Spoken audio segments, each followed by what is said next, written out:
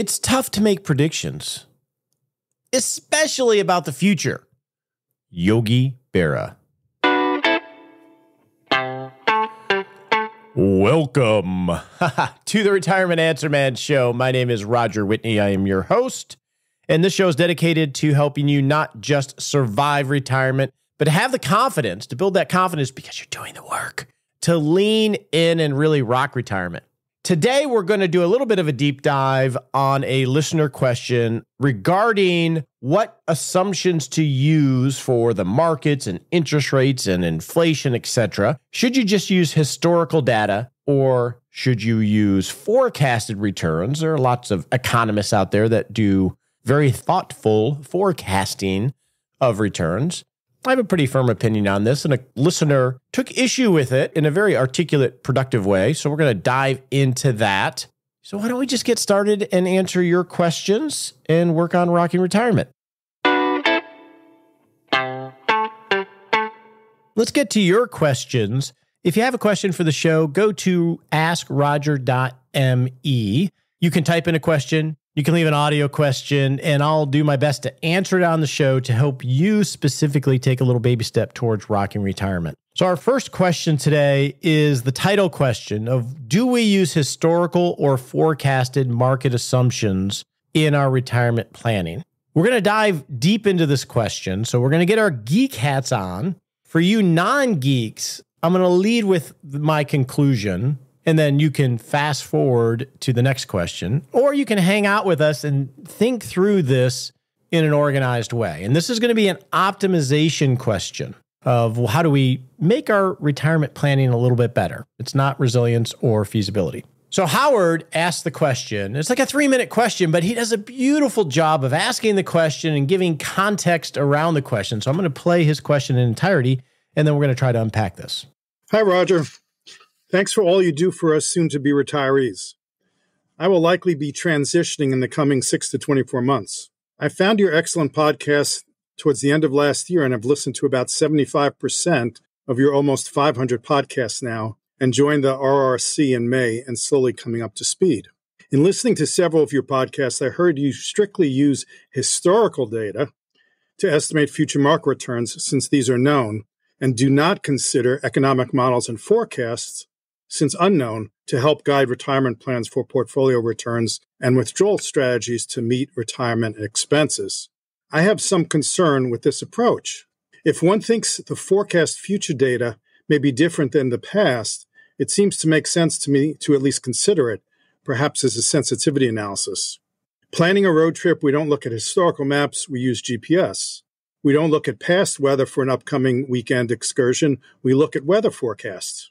Certainly, historical information is important, but if things going forward are likely to be different than the past, why ignore that information? If we just used historical data, we would expect the Yankees to win the World Series, the Celtics to be NBA champs, and the Canadians would win the Stanley Cup. To be more specific, using S&P data back 100 years was when the U.S. was just becoming a world power economically, and its population was growing exponentially and expanding technologically. Now the U.S. is already leading the world economy, but there is much more competition in population and market growth elsewhere. Would we use the past 30 years of performance data for Apple or 10 years of Tesla to plan their future performance returns? I believe Wade Fowle looked at markets in 30 countries and found only the U.S. and Canada would have supported the 4% rule over the past 100 years. Why wouldn't the U.S. economy going forward be more like the majority of the other 28 mature economies? With increasing debt, more competitive global competitors, more limited population growth, and immigration concerns, why not adjust historical data for current conditions? Vanguard economists indicated that U.S. stocks will rise 4.7 to 6.7% annually over the next 10 years, rather than the past annualized 9.3% going back to 1928. If smart, educated economists see growth of the S&P 500 being about 6% for the next decade, why not incorporate that in retirees' plans rather than using the 9 to 10% based on the past 100 years' data? Basically, why drive forward looking in the rearview mirror? Thank you. Wow, what a wonderful question. I've listened to that numerous times, Howard. Thank you so much. All right, so let's lead with the conclusion of the book on my part anyway. I don't really have a strong opinion as to whether you use historical forecasts or you use historical data or forward-looking forecasts for your capital market assumptions or your return assumptions, etc. So Howard, I don't really have a strong opinion one way or the other. I will give a few caveats though. If you used forecast returns in your modeling, make sure you're super consistent, meaning that you choose a data source, that you believe in their methodology or their smartness, that they're consistent in how they execute that methodology and publishing those returns, and that you have some degree of confidence that they're right, right? That's number one. Pick that data source thoughtfully. Number two is rarely, if ever, change that data source. Meaning, let's assume you mentioned Vanguard. If you choose Vanguard and they have a 6% equity return, you put that into your model. 2 years from now, when Vanguard comes out with their market forecasts, and you read somebody else's market forecast and say, ooh, I like how they're doing it over there. That makes sense to me. It's not new. I've been doing that one. This one sort of makes sense to me. I like what they're saying. So you switch that data source and you use this new market forecast. And then a year or two later, you see somebody else. Oh, that lady really has it going on. She's using AI now and her forecasts seem much more intuitive. I'm going to switch to hers. If you go down that road, you really don't have a process at all. It's just whichever one is attractive in any particular year. And usually that's going to be confirmation bias to some of your biases of what you believe about the world, etc. The last caveat I'll give is if you're going to use market forecasts or even historical forecasts, don't apply your opinion onto those forecasts. So let's say you use the Vanguard. They say 6% for equities and 4% for bonds. And you say, well, yeah, I like that equity one, but bonds, I think it's going to be 4.5, so I'm going to change it to there. Don't put your judgment on top of somebody else's judgment on top of historical. You take away the integrity of your entire process. Whichever one you use, it doesn't really matter to me because they're all wrong. Historical data is wrong. Forecasted data is wrong. I'm not that concerned with it. I don't feel like if I get more precision here, I'm going to get more accuracy in the planning that I do. So I just don't spend that much time on it. I don't think about this stuff. All right, so that's the short answer. Now, let's unpack what we're talking about here in terms of capital market assumptions, what they are, what the intent is here, and how I got to my judgment call. From a broader understanding of what the heck is going on in especially retirement planning software, this might help some of you have an appreciation for how inaccurate these things can be, and you can understand a little bit more of what's going on behind the scenes. All right, so what are we talking about here? Well, when you do retirement planning, you have lots of assumptions you have to make. Now, unlike the idea of a weekend trip, what the weather looks like, we're actually trying to forecast, say, over 30 years. Let's assume you're age 60 and you assume you're going to live to 90. We have a 30-year period in this instance that we're trying to figure out what we're going to spend, what inflation is going to be, what taxes are going to be, what my returns are going to be. We have to figure out how we're going to do those calculations, et cetera. There's just so much we're trying to make assumptions on that we have to make assumptions on in order to do a forecast, and we know none of them are correct. So if we have all these assumptions we have to make, one of them, and this is specifically what Howard's referring to, is what we call capital market assumptions, meaning that let's assume you have $1 million and you got this 30-year time period, and you're building a spreadsheet to do your forecast for 30 years. You're likely going to put a return assumption on that $1 million because that money is invested in some kind of portfolio, which will presumably grow over time. So what is that return assumption? We can use the historical data for an individual asset class like equities, or we could use a blended return, but we have to have some number there of what that asset's going to grow like year by year. Whatever that return assumption is in spreadsheet form is going to be what we call linear, meaning if you assume it's a 6% return, it's going to grow 6% every single year. Now that seems like a reasonable assumption, but when you understand when you're doing withdrawals from portfolios, that linear assumption of every year you get a 6% return can easily overestimate what you're going to have because you're not accounting for, hey, what happens if I have 3 bad years up front and I'm taking money out?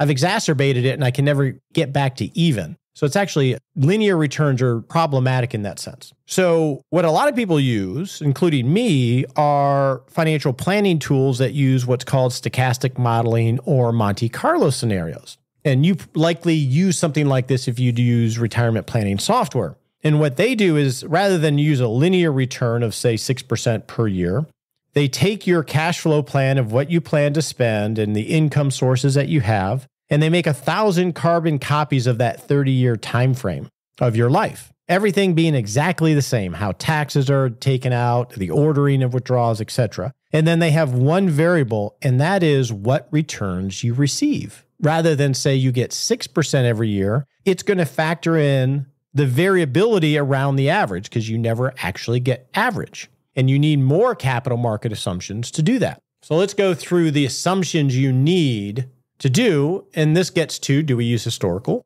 or do we use forecasted? Sort of in order to do that kind of modeling, first we need to know what in asset classes are we going to invest in with our portfolio. You have stocks, large cap, small cap, international, emerging markets. You could slice and dice what we call an asset class or an area of the market in lots of different ways. But for our example, let's just assume it's US stocks, international stocks, fixed income, and cash. That's what's on the menu for you to put your $1 million in this portfolio in order to model. So we have 4 asset classes. Now we know we have US stocks, international, bonds, cash. In order to model those and account for how they move around their averages, we have to choose what's called an index or a benchmark that represents each one of those asset classes. So US stocks, as an example. Well, what do we use? We could use an index like the S&P 500. We could use a Russell index. We could use a total market index. We have to choose the benchmark or the index that represents that asset class. And we would do the same thing for fixed income, international markets, and cash, because that's where we're going to get the data, right?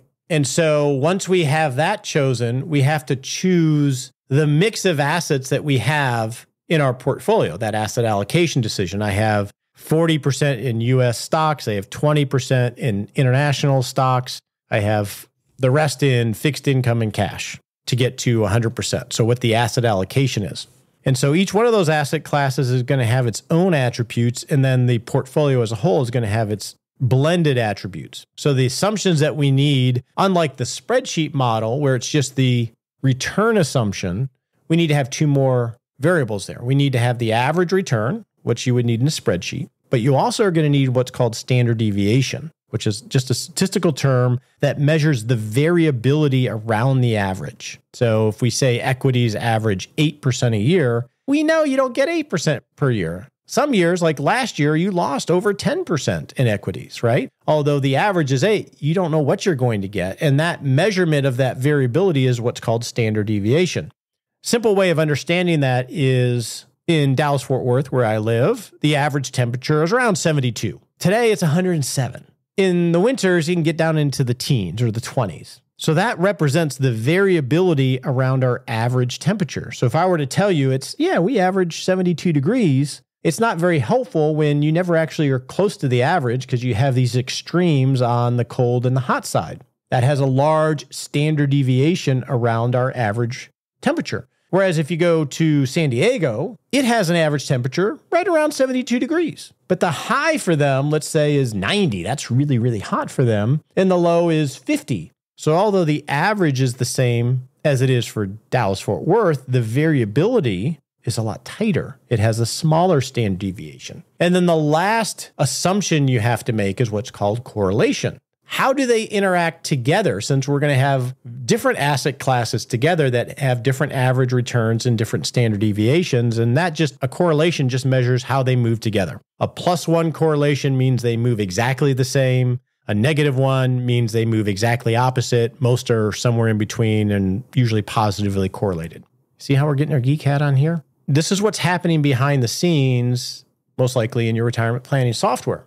Because when you're doing the Monte Carlo scenarios in your portfolio in the software, it's going to run 1,000 carbon copies and use these assumptions to vary the return so you get an idea of what percentage of the time with this randomness of returns could you achieve the spending goal. Now, when you have that portfolio, also what's happening in the software is it's assuming if you have an asset allocation of 50% stocks and 40% bonds in whatever classes you've chosen, it's assuming that any assets for available investment are invested exactly like that portfolio, and they're rebalanced regularly exactly to that portfolio, and there's no deviation of that over those 30 years. Lots of big assumptions in here. And so this is what we're talking about. So Howard's argument, and I'm summarizing Howard, is just using historical data. Look, the U.S. has had 100 years of economic summer, of industrialization, post-war, consumerism, yada, yada, yada, yada. We can't assume that that's going to go on forever. And he mentions Wade Pfau, who has examined other countries where U.S. has been the outlier the last 100 years. No reason to expect that they're going to continue because of technology, because of demographics, et cetera. A lot of that is valid. We don't know what the future holds. Well, one is we're not just investing in U.S. markets. It's a globally diversified portfolio is what I feel is a best practice. And it is true that we've gone from a U.S.-centric world economy to a global world economy. So why not adjust to current market conditions? A few reasons I choose not to. One is the historical data incorporates the current environment into a larger thread of history, meaning that all of these indexes, let's take the S&P 500, they are changing the constituency of that index consistently over a very long period of time. We've seen sectors move out of the index. We've seen sectors move in. We've seen sectors have a much higher weight in that index. All of the index providers are always trying to encapsulate what the world economy looks like based on the equities within their index. So as an example, if you look at the S&P 500 and you look at the percentage of technology within the S&P 500, it's significant relative to what it was 20, 30 years ago. So some of this is getting captured in all of this. And historical data is capturing globalization, bear markets, bull markets, market corrections, high interest rate environments, low interest rate environments, high inflation environments, low inflation environments. All of that is getting captured in those statistics, maybe not as aggressively as a forecast, but it is being encapsulated as a long-term capital market assumption. And we already know that it's inaccurate, but adding forecasted assumptions already on top of inaccurate is just adding more noise to the data with really, in my opinion, no confidence that anybody can forecast future returns consistently enough for me to pay attention to. And because we're doing long-term forecasting, not over the weekend forecasting, this makes a big difference. Case in point, over the last year or so, I've had a lot of discussions about inflation assumption. The inflation assumption I use, which is historical, is 2.5%. Whoa, that seems low. How could you be at 2.5%? We had like 8% inflation last year. And I've had these discussions of we need to change our inflation assumption significantly higher because inflation's here to stay. And look, we're at 8%. How can you use 2.5? Well, that's what the historical data is. If I change it based on what is happening right now, I'm adding a ton of noise to my assumptions, which has implications downstream over a 30-year model. We'll stick with inflation.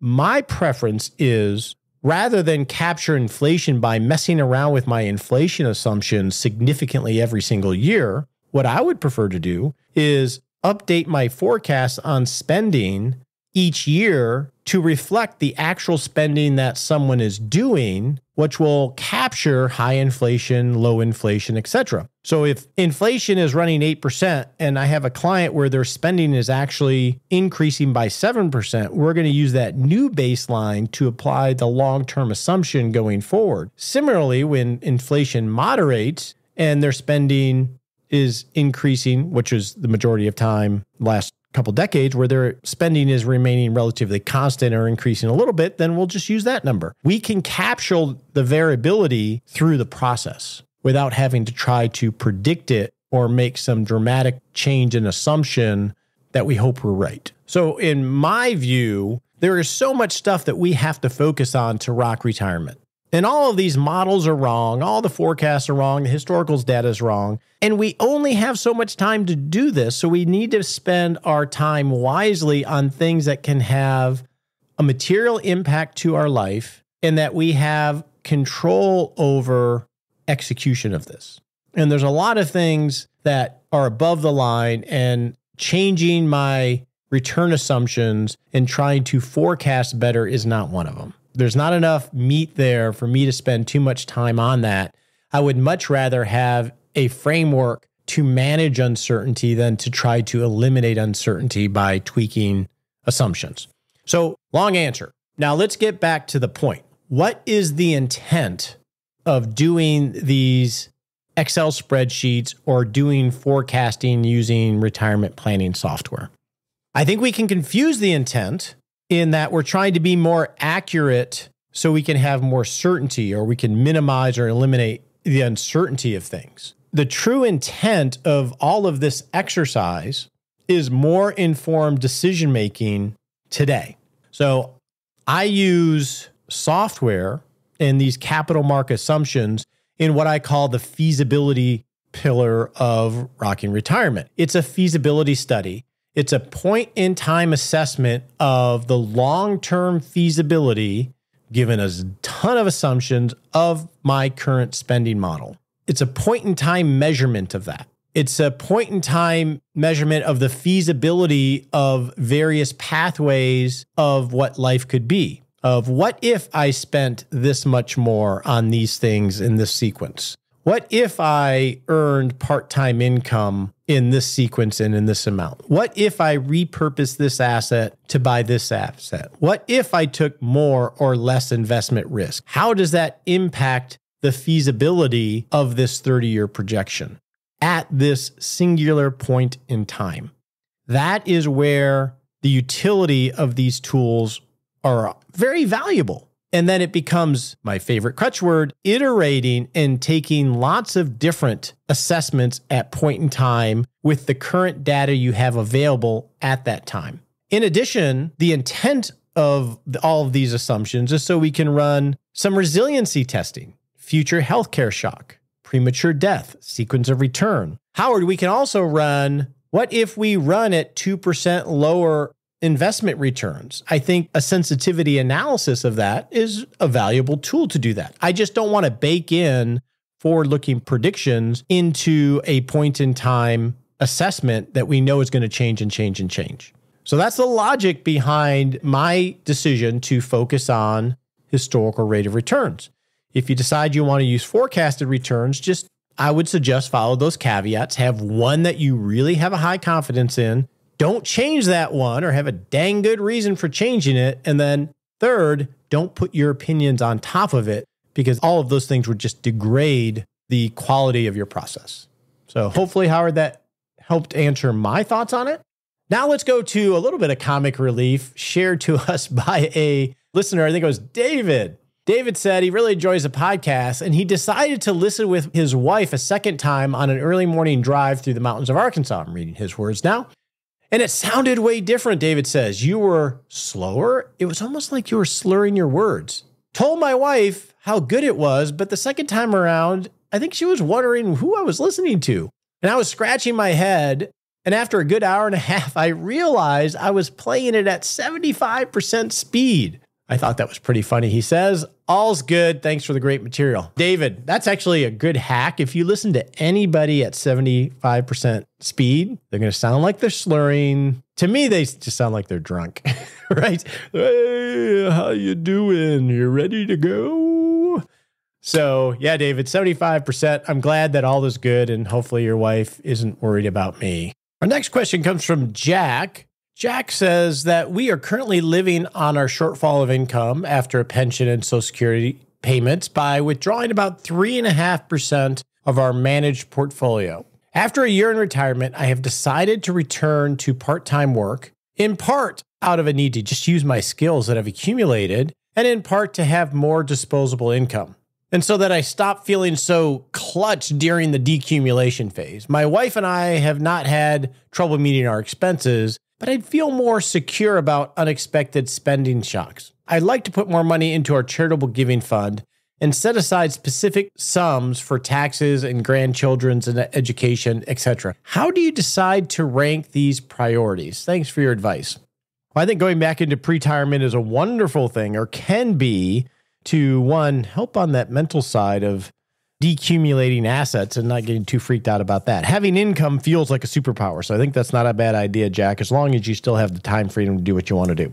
So how do you approach doing this? It sounds like you already have a plan in place, and now you're going to have extra income.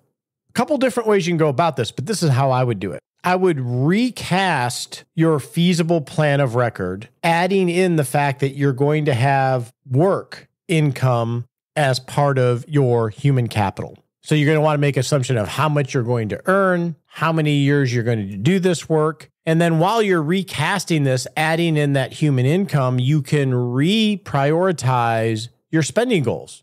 And you're going to do that in 3 categories in my mind. You're going to have your base great life of these are the things that I have to have secure and confident that I can continue for the rest of my life because this represents a base great life. So there's priority number 1. Priority number 2 is going to be your discretionary wants, which could include travel. That could include charitable giving fund. That could include grandchildren's education. And you're going to want to prioritize those. Which one comes first? What is the hierarchy that makes sense for you given your priorities and your values? Everybody's going to be different there. And then you mentioned a set aside specific sum for taxes. I would say that has to be part of your base great life because taxes are a fact of life depending on your withdrawal strategy. So go through that process again and then make this plan resilient, meaning build out at least a 5-year cash flow estimate, and then map out, including the income that you're going to have from this part-time work that you're going to do. That's going to decrease the amount of withdrawal that you're going to take from your managed portfolio. And then I would secure in your portfolio 5 years of it minimum of the expected amount you're going to need for your base great life over the next 5 years. That's going to give you the margin to handle unexpected spending shocks as well as unexpected lots of things. At the end of this exercise, you're going to want to have some contingency fund / emergency fund that is just there for things that you don't even know what they might be, just a buffer. And then that 5-year income floor in place. And then you can have at-risk assets. If you're doing fine on a 3.5% withdrawal rate, you should be able to do this. You're going to want to factor in taxes, obviously, as you reallocate the portfolio. But this is how I would go about the prioritization of these competing goals and also add in the fact that you're working. Now, another way that I've seen people do this is not change their plan of record, but just add their work income as a side slush fund for travel or for taxes or for emergencies where we don't actually include it in the plan. And that way, every dollar you earn can be tied to a vacation that you go on, or in your case, every extra dollar that you earn isn't part of the plan of record, but it can go towards your giving fund or to your grandchildren's education. That would be another way that you could approach this. So hopefully that gives you some concept. But I think it's really important, by the way, to go through a structured process like that because it will help you stay focused. Because when you look at all the dials, it's easy to get confused and really not make any progress on this. So that would be my suggestion for you, Jack. Our next question is from Bev related to healthcare before Medicare. Bev says, I'm self-employed as a Viking cruise agent. My husband works for Cisco and has Cigna insurance. If he retires before 65, what are the insurance options other than Cobra? Well, Bev, I want to start off and acknowledge that you're a self-employed cruise agent for Viking. We just did our first Viking cruise from Amsterdam to Basel, Switzerland, so up the Rhine River. Viking was amazing. I've known a lot of people that have gone on cruises, specifically these kind of river cruises. And Viking was top-notch. Totally do it again. I'm not really a cruise kind of person, but this one, if you liked cruises and you wanted to go explore the world, I would say Viking is a good option. So it's got to be an easy job for you to be a cruise agent for them because you have such a great product. So bravo you. So right now, it sounds like you're on your husband's insurance, but if he retires before 65, what do you do for health insurance? Well, obviously you have Cobra, which means you could continue his insurance for 18 months. And then maybe that will bridge the gap between his retirement and both of you being 65. Other options, whether it's because you don't want to use Cobra or you have a bigger gap than that 18 months, is to go to the Affordable Care Act exchange, the ACA exchange. And him retiring would be a qualifying event. So it doesn't matter what time during the year. And you would go through the process of applying for health insurance in the ACA exchange or the state network, depending on what state that you live in. And it's actually a relatively simple process. You go to healthcare.gov and you can establish an account and go through that process to start to get an estimate for the kind of insurance that you can get. And depending on what your income would be after he retires, you will qualify for some level of subsidy. So very rarely do people pay the full amount of the healthcare premium that is listed up until 2025 because they just extended it. It's capped at 8.5% of whatever your income is. So if you make $100,000 adjusted, you wouldn't pay no more than $8,500 a year. So you'd have to manage that and you would have to incorporate that during the optimization phase of where do we want to draw assets from if my husband retires that potentially could maximize the ACA subsidy that you get. So that would be where I would suggest that you go. And because it's a qualifying event, you're going to have some windows around that. But the good thing is, if either of you have any existing conditions, you are insurability, regardless of what kind of existing conditions that you have, as long as you apply within the timeline of the qualifying exception. And then what happens is you get an annual cycle every year in the fourth quarter, you renew your plan, or you can choose different plans during that open enrollment window, and you'll always be able to get insurance. So that would be where I would suggest that you go. I would start off with healthcare.gov, set up an account, and start to go through the process without actually applying for insurance so you can get an idea of what the cost might be given the income that you're going to have after the two of you are retired, or at least he is. Our final question for today is a comment around our most recent retirement plan live back in January around Rosie from Jim. Jim says, hey, I've been catching up on the back catalog and listening to Rosie's saga. I think this was January of 2023. Today, I caught the Rosie webinar and was struck by the high estimated longevity numbers. Perhaps Rosie and her husband have families who all live into their 90s, but in my family, my wife's family, they're lucky to reach 80. I have a friend in his early 50s who said his grandmother is 94. He doesn't know anyone else personally in that age group who is still living grandparents. Rosie joked that she should die early to make her plan work, and I felt like yelling, yes! Not to be morbid, but I think sometimes these plans are too rosy. I understand your goal of resilience, and I think it's admirable, but I would love to hear what their numbers would be if you had them both going to the average U.S. life expectancy. I love the show. You're doing God's work. Well, thanks, Jim. I didn't go back and check this, Jim, and I understand your sentiment of we're usually targeting 90 for the male, 92 for the female as the longevity in a plan. And average life expectancy is lower than that. Now, nobody is average, and life expectancy is an interesting thing because every year you're alive, your life expectancy changes, right? It gets better because you've got one less year of possible stuff happening. And this is a difficult one to navigate because you don't want to run short of the runway. And being really aggressive on moving life expectancy to normal or lower can force spending decisions that, if you're wrong on your longevity, could cause you to run short of the runway. But you do want to be cognizant of this issue, right? If nobody in your family's lived past 80 and you have genetic conditions or you have health issues, and in actually most planning tools, there's usually a basic questionnaire where you can dial your longevity up and down based on some basic questions.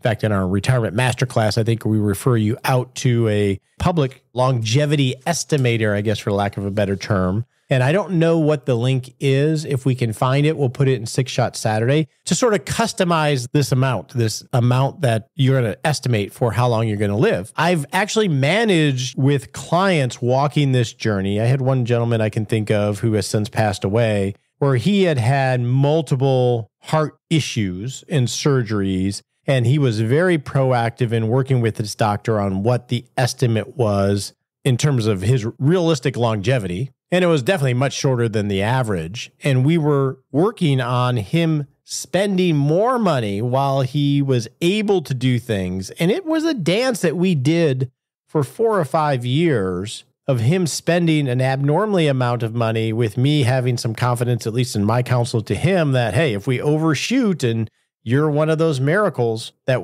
you're not going to be destitute. I think 90 and 92 are good initial target estimates, Jim, because we really care about the outcomes and we don't want to undershoot the runway. But I think yours is a valid point, and there are ways to customize that. Just be careful of the unintended consequences and make sure that you're agile in managing it, because between every year you live, your longevity gets longer, obviously innovation, etc. A lot of things can change, but your point's well said.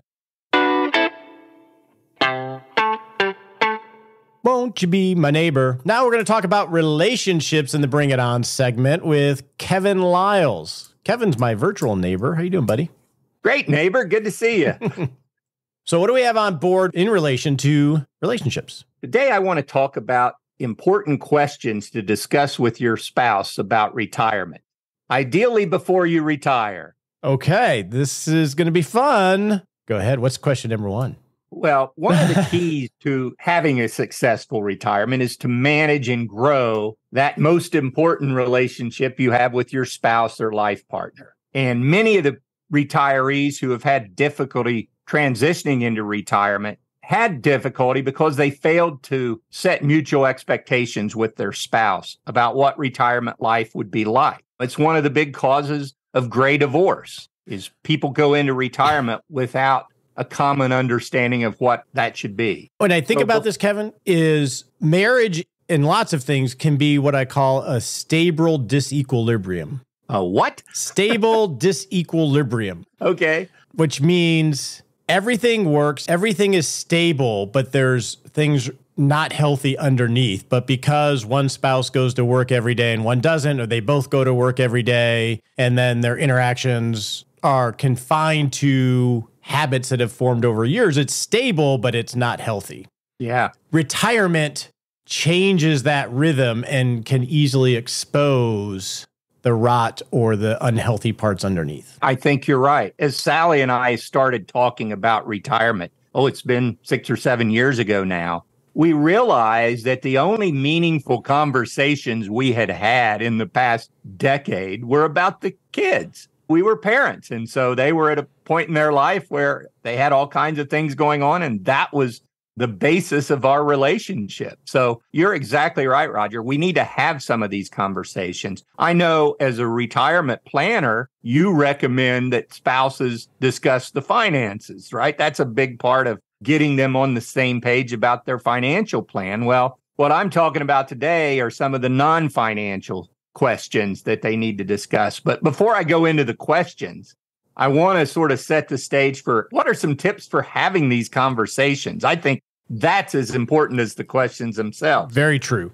And you've talked about these. I felt like as I was thinking about this, Roger, I felt like I heard this from Roger as to how to have the financial conversations. Some of the same tips apply. First of all, choose a good time to talk. Don't hit your spouse with these questions when he or she walks in the door after a stressful day at work. Not going to work. So schedule a time when you're both not tired, not under extreme stress, that you can relax and have a conversation. Consider going somewhere outside of your house. Too often we have problems at home that are nagging us, right? Leave those behind. Go somewhere, maybe take a walk, whatever. Maybe it's over a glass of wine at dinner, but go somewhere that's comfortable to both of you, a nice neutral space to have these conversations.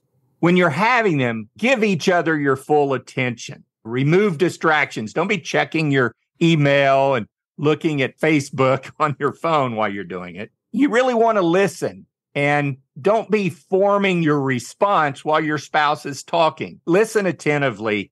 That's how you can learn. And then finally, try not to trade things that maybe you want for something you don't want. That's not what we're doing here. Sometimes you have to do that, but that's not the ideal. The ideal is to come up with solutions that both of you are happy with, rather than I have to do something I hate in order to get to do something I like. That's not the way you want to negotiate. This isn't so much as of a negotiation as it is opening up an understanding of what you both want. So with that, can we get into some of the questions? Can I share a couple other tips related to this? Please. Okay. One is when you're listening And this goes back to being curious versus judgmental. You want to have a curious mindset. And one thing that can be helpful is when one party expresses an opinion or expresses how they feel about a particular topic, is to restate it to them.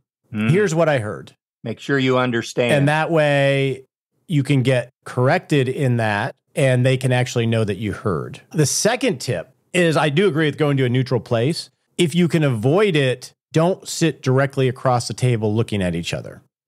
Sit in comfortable chairs that are at an angle to each other. Don't sit in an adversarial each side of the table. Try to be in a more comfortable position to where you're not full on facing somebody. Interesting. So it's too confrontational to be eye to eye. It can be for a lot of people. That's why driving is a good place to have uncomfortable conversations, because people have emotional space. I like that. Yeah. So, all right. So let's get to the questions. Okay. First question. And I know you will like this one because it's part of your financial visioning process. But this is not about things that cost money. It's just, what is your idea of a perfect life in retirement? And I encourage people, like you do on the financial side, to dream big. And I don't mean dream expensive. I just mean open your mind to the universe of possibilities for what life can be like in retirement. You've never experienced a life like this. From the time you were a child through education and through your career, you've had obligations that you're not going to have in retirement. And so allow yourself to think, what would the perfect life be like? And compare that with your spouse. So that's question number one. Do you like that one? I do. I think you want to get specific, right? What kind of environment do you want to live in? What do you want to live near? What are specific things you want to do in your ideal world? I have a question related to that. Do you think it's healthy to have like a questionnaire that you fill out asking these questions and then sharing them so you're answering them not at the moment, but in a thoughtful way? Do you think that is a good practice? I certainly don't think it's unhealthy. It just depends on the people involved. For me, that would be awkward to fill that out. But for some that are sort of like the written word and like to see things, that might help them express themselves better than they could do verbally. So yeah, I think it depends on the person, but it's certainly not a bad idea for anyone. Question number two, and this is you wanted to go into specifics. So this one is, how will each of you fill your days? You're starting with a blank canvas here. What activities do you expect to take up the bulk of your time? What are your expectations regarding family activities that you will each participate in, or only one of you will participate in? Have that conversation. You know, that's a big part of planning for life in retirement, is what are you going to do to fill your days? Does your spouse have the same view? If you plan to spend 8 hours a day rucking, that might not work out if Shauna expects for you to have breakfast with her and lunch with her every day. So have the conversation how you're going to fill your days. And then number three is, to what extent will you do things together, and how much alone time do each of you expect and need? That's a big one. And a lot of people who you mentioned earlier, Roger, people who are just sort of passing at the dinner table, and because their life is mostly spent in their careers, then you retire and you are there with that person and this is it now. So what kind of things are you going to do together, and how much time do you need to have alone? And that's going to vary with different people, don't you think? Yeah, I know some people that there is no way that they are going to be in my house all day long. I've heard that statement, not in a mean sense, but in a firm sense. This is my house. There's no way that they're just going to mess up my system. Right. You know, the old saw, I married you for better or for worse, but not for lunch. Right. If one spouse has been going to lunch with friends for 10 years and then you show up and say, well, I'm home, honey. And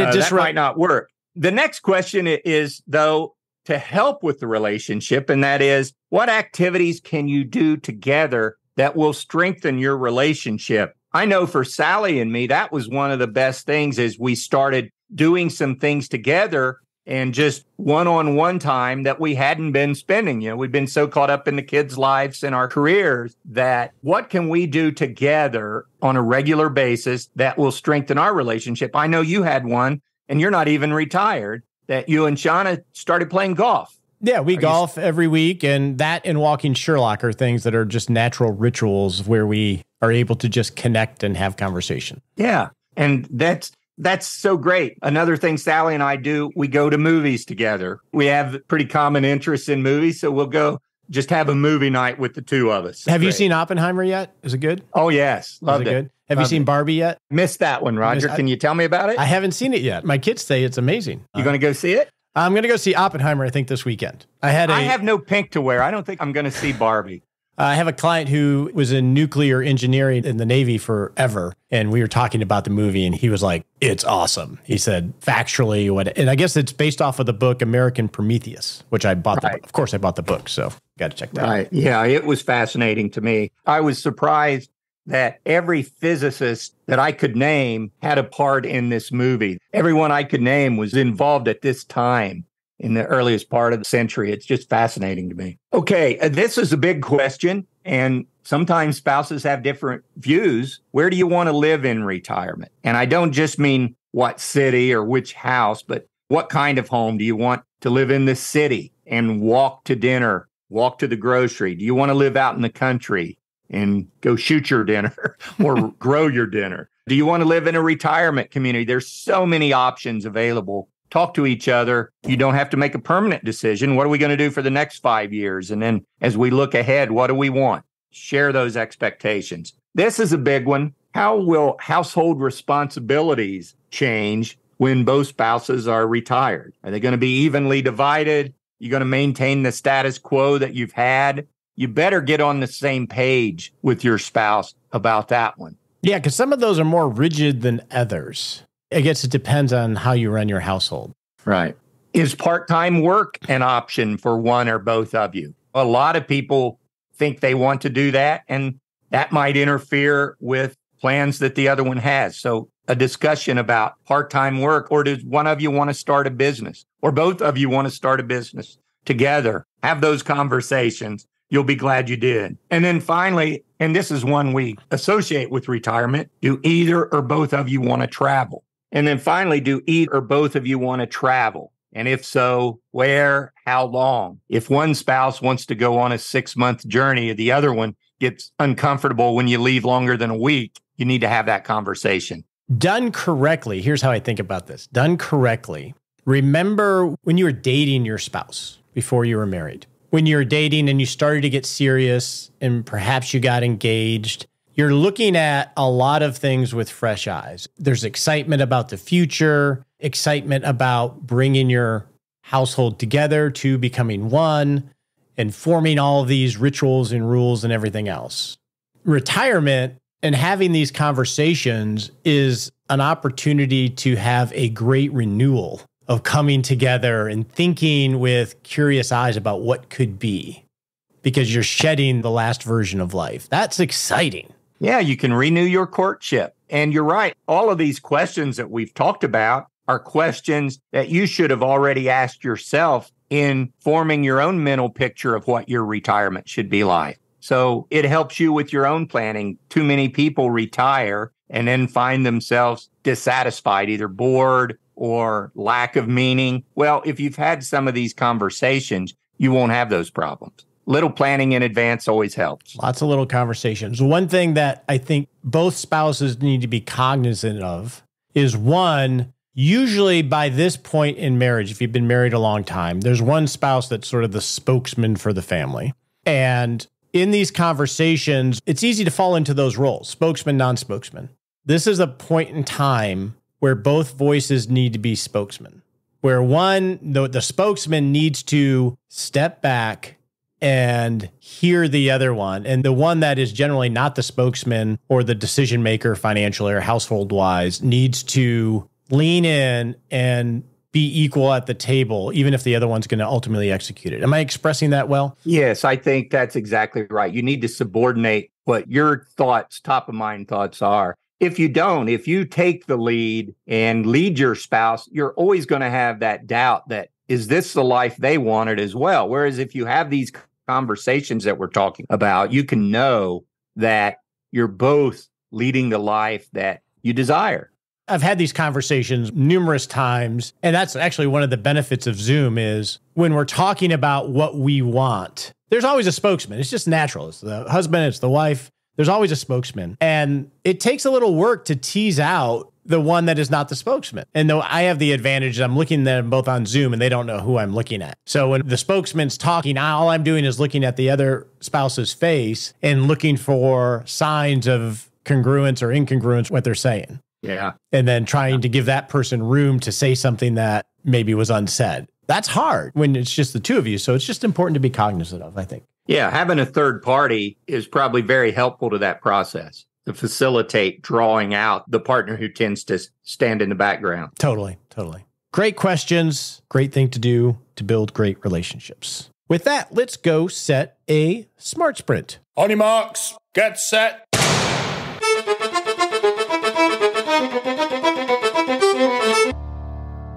And we're off to set a little baby step you can take in the next 7 days to not just rock retirement, but rock life. So in the next 7 days, since we talked so much about returns, review what your capital market assumptions are in your spreadsheet or in your software. Just become familiar with them and make a decision on how you want to approach this. Most of them will have the option of using forecasted returns based on someone they've licensed or using historical returns. But just review your capital market assumptions so you have an understanding of what those assumptions are. You don't necessarily have to make a decision today, but it might help you have a better appreciation for how the software is giving you the results that it's giving you. All right. End of the show. I want to remind you what the show is about. It's about you rocking retirement. And I care a lot about you actually doing the steps to rock retirement. We don't want to talk theory too much here. We want to do this with honesty. We want to do it with integrity. We want to be curious and always look at things with fresh eyes. We're not going to talk about stuff for money.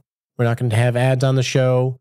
We're just going to try to sharpen our tools as me, a practicing advisor, and your tools as working with an advisor or doing this on your own. We're going to try to be as intellectually honest as we can.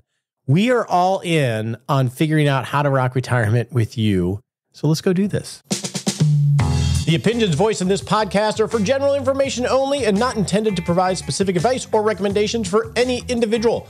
All performance reference is historical and does not guarantee future results. All indices are unmanaged and cannot be invested in directly. Make sure you consult your legal, tax, or financial advisor before making any decisions.